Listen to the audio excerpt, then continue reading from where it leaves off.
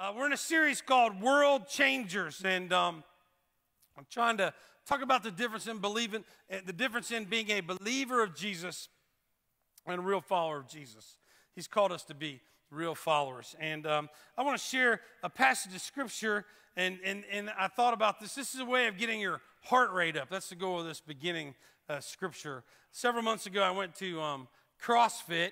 And I went several months ago. I went one time, and there's a reason that I didn't go back. Anybody with me? Respect your local CrossFit people because they're beast mode, all right? And apparently they don't feel pain like I do, apparently, all right? But so I go there, and their first deal was, we're going to go run. And I'm like, run? What I come here for? I didn't think we had to run. I'm like, we're getting our heart rate up. It's important so maybe this scripture will get you a little excited. That's important to where we're going to go. One of my favorite scriptures. And before we pray, here's what it says. It says, therefore, if anyone is in Christ, this is 2 Corinthians 5:17, he's a new creation. Anyone, doesn't matter who you are, what your past is, you're a whole new creation. The old is gone, the new has come. God doesn't turn you into a better version of your old self. You're a whole new self, and man, it's so important we understand this. Then it says in verse 20, so in this new life, these new people that we become, we're Christ's ambassadors, as though God is making his appeal through us. God's actually chosen us to become world changers. It's just incredible. So let's go to the Lord in prayer. Would you pray with me? Father God, first I pray for all right now whose hearts are perhaps troubled, or there's new people here and they're not at peace or comfortable. Hey, man, welcome home. God loves you. He's thrilled you're here. We're thrilled you're here. We're here for you. And this is a great place to come and heal and grow and change and make this something you do every week, and it'll change your life. And so be at peace right now. We should all be hungry and on the edge of our seats to hear from you, God, and apply your word to our lives. And we believe if we do that, we'll never be the same. And so, God, you speak to us, and we're hungry to grow and change today and one day at a time for the rest of our lives. You speak.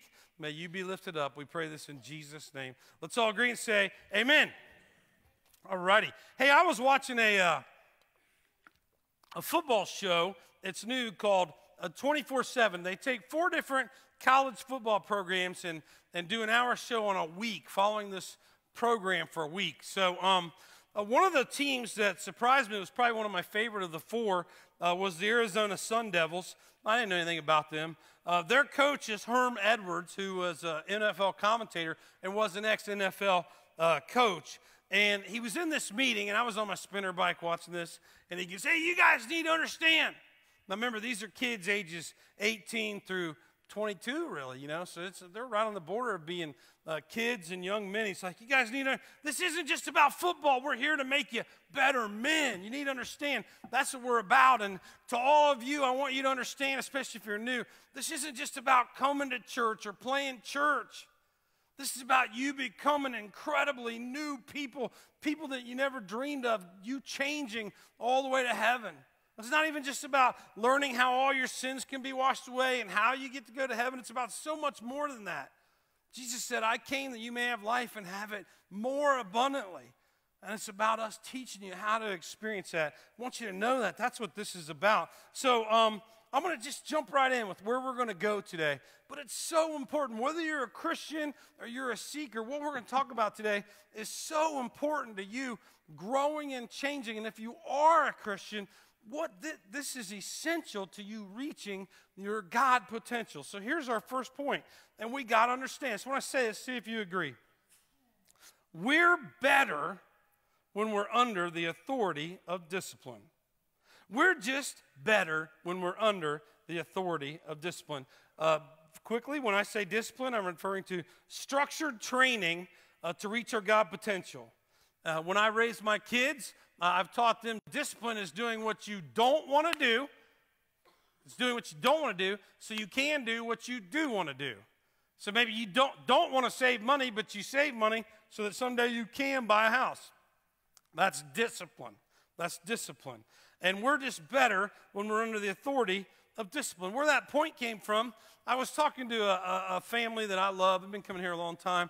And we were talking about how stinking hard it is to eat clean and to stay on the wagon of eating clean. And I don't know about you, but I can go in a little spurt and eat clean and lose 20 pounds, and then I gain 25. Is it just me, or any of you wrestle with this type of behavior? And it's like, this is so hard. And they were like, I know. And I'm like, I know. I mean, we've been doing this for years, and it doesn't come easy. And it's like, I know. Actually, I found this really doesn't come easy to a whole lot of people. A lot of people, you'd be surprised how hard this is. And then we started talking. We're like, it's exactly the same way with God. This isn't easy. It's hard. It's hard to do the spiritual disciplines. It's hard to be in church every week. It's hard to serve God. It's hard to live for something bigger than yourselves. And when we walked away talking about how, man, it's hard in eating and it's hard, I go, but here's all I know. I'm better. I'm just a better person when I'm under the authority of discipline. I'm better when I'm eating with discipline. I'm way better when I'm doing these spiritual disciplines that help me one day at a time to grow and change. So we're better when they're under the authority of discipline. So we come here, and if we've never heard this, we've never been to church, or we've never heard the Bible, we hear these wild things like, here's what the Bible says: for we are God's workmanship, created in Christ Jesus to do good works, which God prepared beforehand for us to do. God's got incredible. Well, that is true, but it's not going to happen without growing in discipline. Or we hear, no eye has seen, no ear has heard, no mind has conceived what God has prepared for him. You can't even imagine all God wants to do through you. That's true, but it's going to matter how much discipline we have. That's how we're going to experience this. I'm telling you, no matter who you are, God wants to do a whole new thing in your life. All right? But it will come down to us growing in discipline.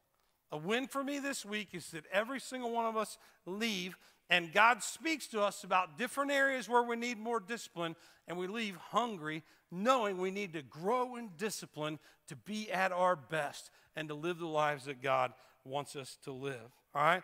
Now, when I was 23, I was literally dying of alcoholism. So that is undisciplined, all right? I have no control over my drink, and I'm dying of alcoholism. I didn't believe in Jesus. I didn't believe in the Bible. I went to AA to try to learn how to stay sober. By the grace of God, I've been sober since. And I didn't believe in any of this, but I got a sponsor and agreed to work 12 steps to the best of my ability. And my sponsor, like, God just delivered this man into my life because he just spoke into me. There's a thing called the Big Book, and he said, Mike, every day of your life, you need to read pages 82 through 88 of the Big Book. Read it till you know it and live this. This is essential to how you live your life. Now, I didn't know that what I was going to read came from principles right out of the Bible, all right? And I didn't know that one of the founders of AA read with his wife from the Bible every day, and if you go to visit his house in Akron, it's open to the book of James. I didn't know that, all right? But here's what I read. Here's what I saw on pages 82 through 80. And I'm telling you, this is so just laid out so well, and all of us would be so much better if we applied this to our life. Here's what it says. On awakening, we should think about the 24 hours ahead. If this is a gift, we should think about what we're going to do. We consider our plans for the day, and before we begin, right, before you do anything, pray. Now, I love what it says next. I've gotten a kick out of this. Here's what it says. So, before you do anything, pray. We shouldn't be shy on this matter of prayer. There's certain things to be shy about in life. Don't be shy about prayer. And here's what it says. Better men than we are using it constantly. You're dying over here of this disease. Way better people than you are using this and found this prayer thing works pretty good. Don't be shy, all right? Don't be shy with prayer. There you go. Write that down. Don't be shy. And then it says, hey, man, better men than we are using it constantly. It works if we have the proper attitude. You better believe prayer works if you have the proper attitude. And then it says, you go through today, ask God to direct our thinking, asking it to be divorced from self-pity, dishonest, self-seeking motives. If we have, and that's like principles right from the Bible. If we have troubles, we remind ourselves, thy will be done. Well, that sounds familiar. That's because it's the prayer that Jesus taught us how to pray. When we have troubles, we help someone else. Love and tolerance of others is our code. Man, this sounds familiar. At the end of the day, we review our day. What could we have done better? And prepared tomorrow to do the same thing over. And here's how it ends. We alcoholics are undisciplined, so we let let God discipline us in the simple way we have just outlined. And this is how people that were going to die learn how to get sober, stay sober, and become incredibly productive people and even world changers through spiritual disciplines. Discipline changes everything. We're better when we're under the authority of discipline. That's just a fact. All right? I hope we can all agree on that. We are better. However, there's a huge problem with this idea of discipline.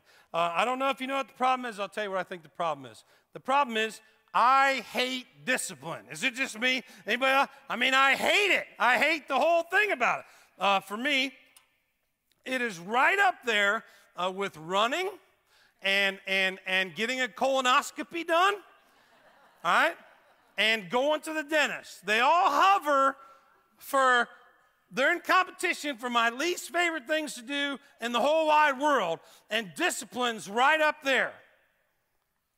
Now, some of us may be wondering, you may be wondering, what in the world would I want to do this for? Why would I want to grow in discipline? It reminds me of one of my favorite movies and favorite scenes from a movie. And I'm going somewhere with this. The movie's called Men of Honor. How many of you have ever seen the movie Men of Honor? Less of you than other services. Other services, 50, 60%. Great movie. I really mean that. I think it's a fantastic movie. I would recommend it, and I don't recommend many movies. There's a scene. It's my favorite scene, and it leads to another thing. But this guy, it's about a Navy diver.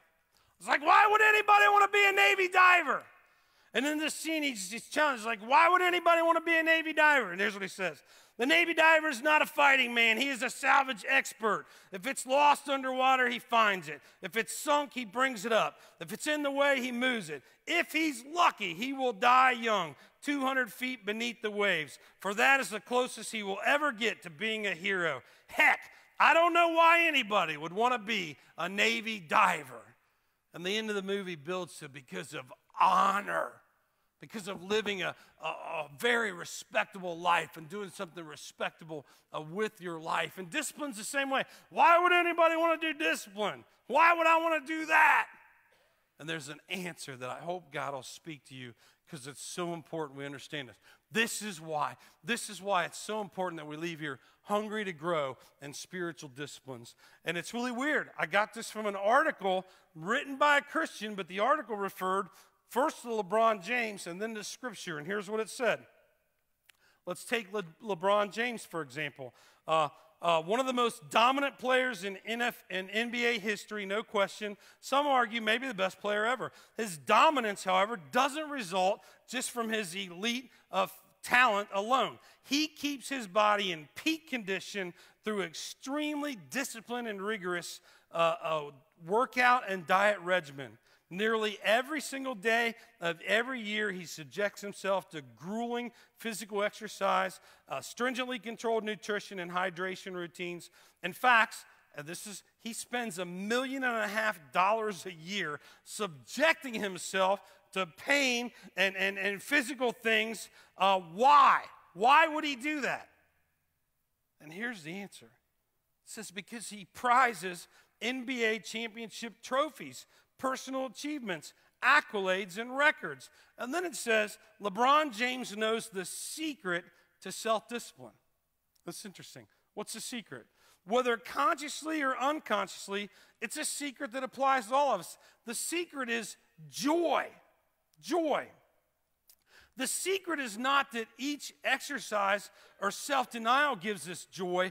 The secret lies in the prize. LeBron James is so disciplined because he wants the prize, he wants a trophy, he wants championships. And did you know the Bible talks about this? But our prize is different, and it's so much greater. And God reveals to us this prize we can have with our lives. So check this out in 1 Corinthians if you've never gotten this. Do you not know, it's talking to all of us, that in a race all runners run, but only one receives the prize? All right? So run so that you may get the prize. Live your life that you may get the prize. Every athlete exercises self-control in all things. They do it to receive a perishable thing, a trophy, to win the award, to win the gold medal. But we run our race to receive an eternal prize, to literally do something much bigger, much bigger. So it says, so I do not run aimlessly. I do not box as one beating the air, but I discipline my body and keep it under control, lest after preaching to others, I myself should be disqualified. And as I said, I'm like, what's that mean, disqualified? That I would cheat myself from what? From the life that God wants to give me. Don't cheat yourself from the life that God wants to give you. And the only way you're going to live the life that God wants to give you is through growing in discipline, applying these disciplines. But don't get to the end of your life and cheat yourself. Don't miss this life. All right? So, point number 2, and I really want you to take this serious and think about this. What do you want to be said about your life? What prize from this day forward do you want to be said about your life? If you're a father, I hope you want to be said that someday you encountered God. Today could be your day, and you got to a personal relationship with God, and you became a leader, a spiritual leader. And it changed the way you lived and what you lived for, and you became a world changer. Wow, that's something to be said. That's a prize. If you're a mother, that your kids knew that you knew the love of God, and if today's your first day, that you became a godly mother and shared this love of God with them and prayed with them and for them and introduced them to the love of God, and that became a part of your life, and you leave that legacy forever. It changes everything. For those of you whose parents aren't with us, you know the difference that this can make, or you wish you knew that they had that prize. If you have kids or you are a kid, the goal is not just to be a leader in football or a leader in cheerleading or in soccer. The goal is to be a leader for Christ, to be a leader in the world. That's the goal. And if you're a grandparent, I hope for you the prize is, I want to be the most godly example my precious grandkids ever saw. I want to grow all my days so that the older I am, the wiser I am, the more spiritual I am, and they know that I knew the love of God, and that's the legacy I leave. What prize do you want to be said about your life? And I thought about this, and it's like, well, I remember when I walked into church, okay? When I walked into church, things weren't awesome. I weighed 345 pounds. I hated myself. I was abusive to my wife and my kids, and my wife was not living with me and was going to divorce me and already talked to an attorney. So I was hating life and hating myself and miserable. And if pastor guy's like, well, be thinking about what kind of prize you want to change the world, I'd be like, what? Change the world, bro? I'm worried about my marriage. You worry about the world. I'm worried about this over here. What are you talking about? What do you mean? But I didn't understand what God wants to do. And throughout the Bible, there's this idea of one of these gifts that God gives us. Following God is all about receiving these incredible gifts like grace and heaven and life more abundantly. But there's this other gift, and it's called the Holy Spirit. So point number 3 is this: God wants to give you. Do you understand this? God wants to give every one of you supernatural power and supernatural love and supernatural self-discipline. Now, the Bible says that if anyone is in Christ, right, the Holy Spirit comes inside of you. Acts 1:8, you receive power when the Holy Spirit comes on you, and you will be my witness. If you're in Christ, the Spirit's in you. Maybe you didn't know that. Maybe you've never had the disciplines to unleash that, but it is. So then the question is, what's this Spirit like? What's that mean, that the Spirit of God? And this verse is a game changer. And if you don't have a Bible, I hope you'll go get you a study Bible today. And you circle this verse or put a page marker in your Bible and remember this verse. Memorize this verse. This should be in everybody's top 10, because when you remember this, it's going to give you incredible power to understand what God wants for you. So I want to read this out loud. All right? Let's read this on 3. 1, 2, 3. For God did not give us a spirit of timidity, but a spirit of power and of love and of self-discipline. What's this spirit like inside? It's a spirit of power. God's power is inside of you. And it's a spirit of love. God's going to change the way you love everybody. And it's a spirit of self-discipline. He's going to help you to become more disciplined. Whoa. And we don't want you to miss that. So it's so important that we understand that. God wants to give you supernatural power, supernatural love, and supernatural self. Now, who doesn't want that? Hello? It's weird. If I said to you, guys, there's this new technology. Have you heard? And there's a new magic pill. And if you take this magic pill, I promise you, it's guaranteed, it will give you supernatural power. This could change your marriage. This could change your power over addictions and all kinds of things. This supernatural power and supernatural love. This will make you love better. Love your family better. Love the world. It'll change the way you love. And it's going to give you this incredible new potential for self-discipline. I got these magic pills. They're $2 a piece. They're out in the parking lot. Well, hopefully I would sell out, right? Now, just to be consistent, some of you said this last service. Some of you tried this in college. You thought you bought a pill like that. I'm just throwing that in there to see if you're listening, all right? But if I said there's a magic pill to give you you'd be like, yes! God's given you, that's not real. Boy, I hope you all know that's not real, because some of us buy pills for all kinds of weird things that really don't work, all right? I need to stay on the message, never get off the message. But just last service, this lady came up to me and we were talking, and she goes, yeah, man, I'm getting bugged by someone to go buy these pills guaranteed to help you lose weight. And I'm like, now wait a minute. If there was a pill that was guaranteed to help you lose weight, everybody would know about it. Trust me. Can we agree on that, church? Everybody would know about it.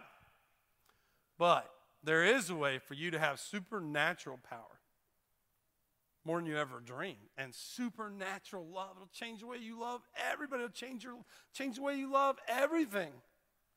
And this self-discipline, a whole new discipline. And that's already living inside of you. It's God's Spirit.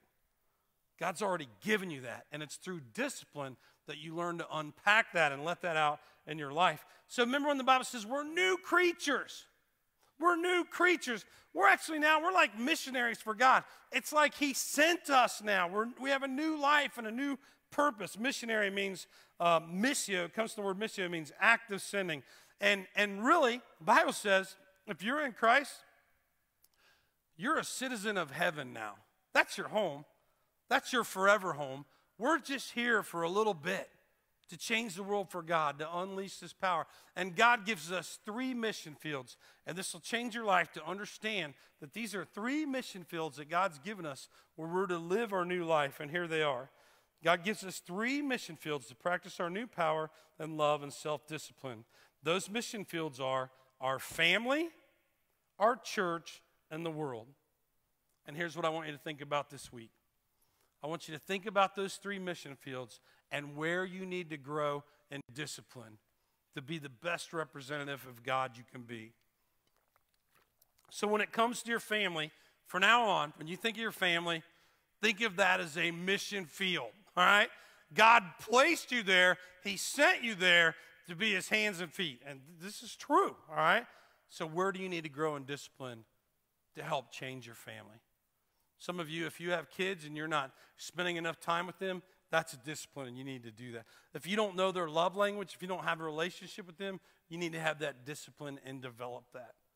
If you're married and you're on tough times and you're not spending enough time together, you need to have the discipline to do that. If you need to go get Christian counseling, you need to have the discipline to go do that. If you need to pray together, study the Word together, you need to have the discipline to go do that. In your family, where do you need more discipline? So it may be stay off Facebook, right? Or it may be my immediate family's cool, but I know I should be spending more time with my mother or my father or this relative because they don't have anybody, and that's my mission field. And God will speak to you when you're in church, and that's the Spirit of God telling you, there you go. Now go be my hands and feet. All right, the second mission field is church. Your church is a mission field. God sent you to be His hands and feet. We practice here. Where do you need more discipline? First, hopefully you're coming every week. If not, that's a great start. of more discipline. You should come every week, make it the way you roll. It's structure, it's discipline. That's what we do.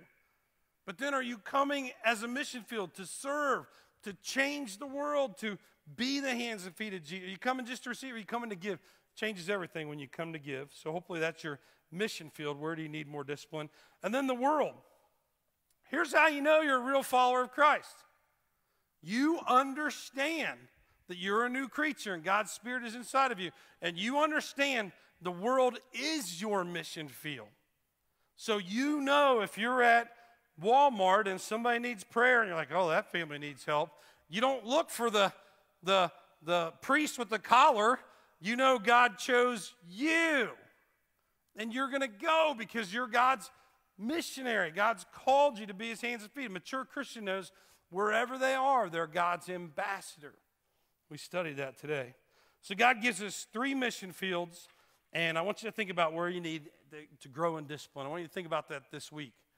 So right now, if you just like, well, I need to do this in my family, and I need to do this in the church, that'll change your life, and especially if you begin to look at the world as your mission field. Here's the last point. Here's what I know.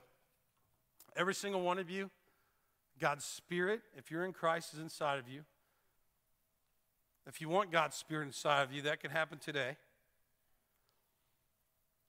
And here's what I know. God wants you to be a world changer, and your spiritual growth and your ability to change the world for God will be directly proportional, it's as simple, to your spiritual disciplines.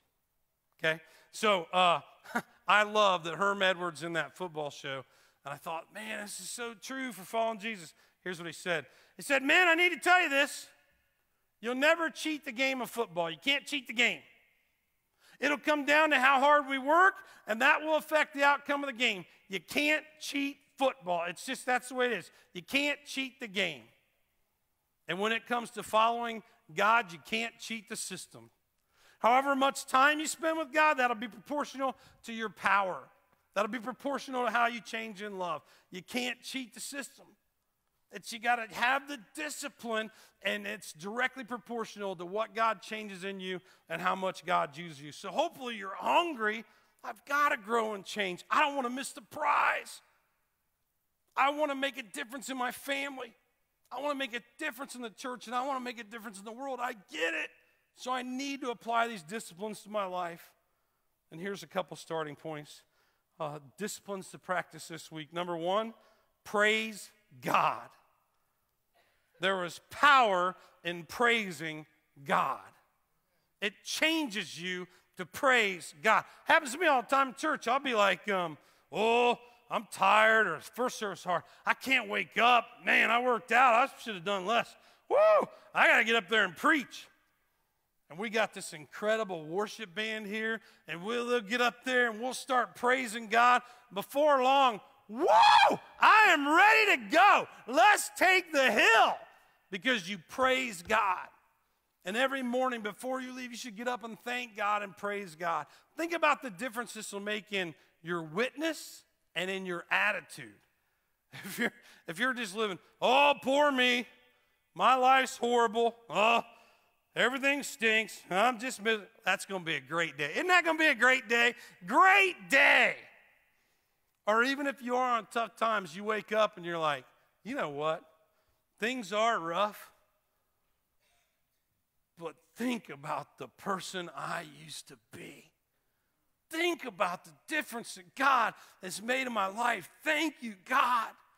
And thank you for the miracles in my family. And thank you that the worst thing that can happen to me in the world, God, is I'm going to heaven to be with you forever. Thank you, God. If you think that way, you're like, yeah, there's power. And when you praise God, it gives you joy. And the joy of the Lord is our strength. So there's power in praise. Practice it every day. Number 2, pray. I believe nothing great in your life will happen without prayer. Every miracle I've had, getting sober, that would not have happened without prayer. Staying married would not have happened without prayer. Becoming a pastor and God doing a miracle, there's no way in the world that would have happened without prayer. We got to be praying people. It changes us. And we got to learn to pray and pray for God to use us and pray for God to help us to grow in discipline and for His Spirit to be revealed to the world through us. So you got to pray. Pray for your family. Pray with your family. If you have kids, pray for them. If you have kids in your house, bless them every night. Pray with them. If you're married, pray with your spouse. It's a beautiful thing. You won't always be together. This is a short gift. Pray for your church. I hope you pray for your church every day. We need it. Churches are under attack. Pray for your church. Pray for the world. God will change your heart. When I came here, I was prejudiced towards everybody, and God totally changed my heart. And I got to go on a mission trip from this church to Haiti, and it just changed my life. Man. And do you know that we were supposed to take a mission trip? The last mission trip to Haiti got canceled because things are too tough to take a mission trip there. And right now, they're in a horrible place, and it just keeps me up at night. Like, what can we do for our brothers and sisters in Haiti? There are people in this world that don't have food to eat. You need to understand that. There are people in this world that have babies and don't have healthy food to give their babies or water, pure water. And we need to be the hands and feet of Jesus, and we need to look at the world through his eyes. And the last thing is we just need to be committed to growing. God, I know your Spirit is inside of me. Help me to reach my God potential. I'm going to teach the disciplines to spend time with you in prayer and in the Word and pray and serving. I'm going to do whatever I can to grow so that I can be your hands and feet. God, use me up. That's the proper attitude. I want to review before we close. Now, I just want to challenge you with a question that I hope you're really going to spend a lot of time thinking about. I hope you can agree we're just better. We're better when we're under the authority of discipline. We all should be hungry to want to grow in discipline. I hope we all leave here and want to grow in discipline. God wants to give you supernatural power and supernatural love and supernatural self. His Spirit is inside of you. God wants to give you that, but it's going to come down to your discipline. You got 3 mission fields. Your family, that's your main mission field. And the church, it's the hope of the world. That's the bride of Christ. And the world, wherever we are, we're his ambassadors.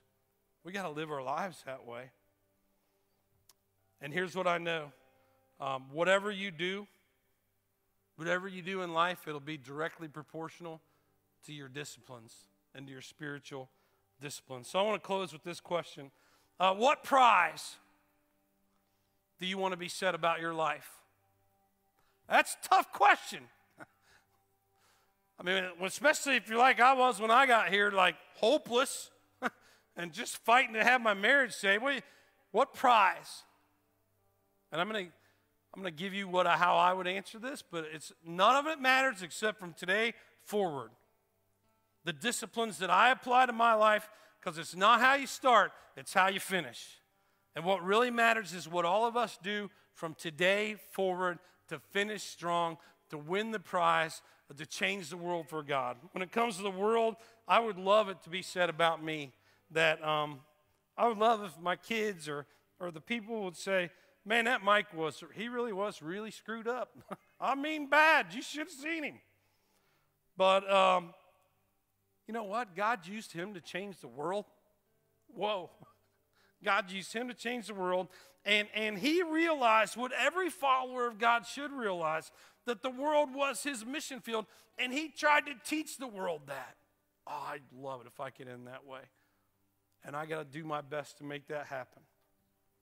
When it comes to the church, I'd love it to be said, that guy, you should have, he had to get dragged in here. He came for the wrong motives, but he discovered Jesus and was never the same. And he invested in the church, and he changed the church, and he did his very best to leave the church better than he found it for the next generation. I would love it if that would be part of my legacy that I do. But whatever it is, it's going to come down to our growth and spiritual disciplines. So what I want to do is have a heavy time of prayer with you right now for your response to God. Would you stand? I'd like to pray with you. If you would all just bow your heads right now and be in an attitude of prayer. And I just really want you to take 1 second and think about, what prize do you want to be said about your life? When it comes to your family, what do you want to be said? And at the end of every service, the real question is, what are you going to do? How are you going to be different? What are you going to do? What disciplines do you know that you need to grow in? God, right now we pray for discipline.